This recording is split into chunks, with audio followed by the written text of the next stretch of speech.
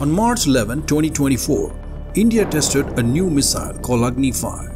India had previously tested the same missile before, but this time the missile had new features which not only spooked China but even the all-powerful NATO. Former NATO Secretary Anders Fogh Rasmussen had once stated that they did not think India was a missile threat, nor a threat to NATO and its allies.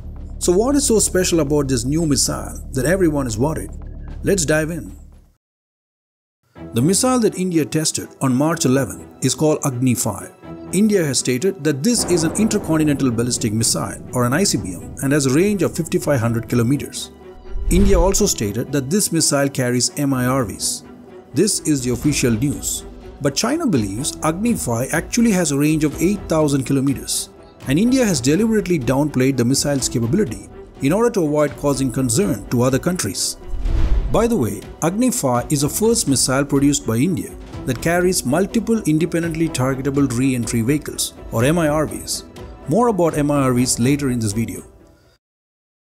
India's ballistic missile series is called Agni, meaning fire. Agni 1, first in the series, was tested way back in 1989 in Chandipur. This was followed by more missiles of medium to intermediate range.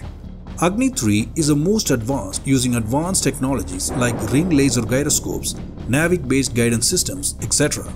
Agni 3 has an operational range of 3,500 kilometers and a CEP of 40 meters, making it one of the most accurate ballistic missile systems in the world.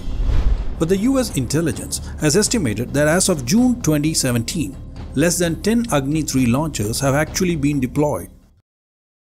Despite its advanced features, Agni 3 has its shortcomings. India has a long-standing border dispute with China. In recent years, the enmity with China has more than doubled, with both countries deploying their armies across a 3,500 kilometers Himalayan border. While India's ballistic missiles can easily cover Pakistan, it does not cover the whole of China.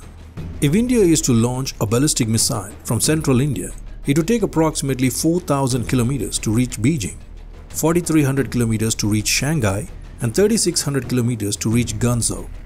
Agni 3 with a range of 3,500 kilometers will not reach any of these cities. Moreover, Agni 3 carries a single warhead, and China has developed a considerable ballistic missile defense system. This weakness has prompted India to develop the Agni V missile. Agni V uses MIRVs. Multiple independently targetable re-entry vehicles or MIRVs is a concept of loading multiple nuclear warheads on a single missile head. An intercontinental ballistic missile is launched 83 kilometers into the atmosphere. While descending, the missile head releases MIRVs one by one. Some are decoys to fool missile defense. Each MIRV has an independent target. An area of up to 200 kilometers is covered. The MIRV concept was developed to overcome any anti-ballistic missile defense over an area. The first successfully tested and deployed MIRV ICBM was that of Minuteman III missile of USA way back in 1968. The Trident II missile, operated exclusively by the US and the Royal Navy, carried 14 warheads. The Soviet Union responded with the R-36 MIRV ICBM. The important thing to note is that an ICBM with MIRVs descending at Mach 25 speed is impossible to be intercepted by any missile defense in the world today. India has not disclosed how many MIRVs Agni V is carrying, also how they were tested. It's assumed that the Agni V can carry up to 5 MIRVs.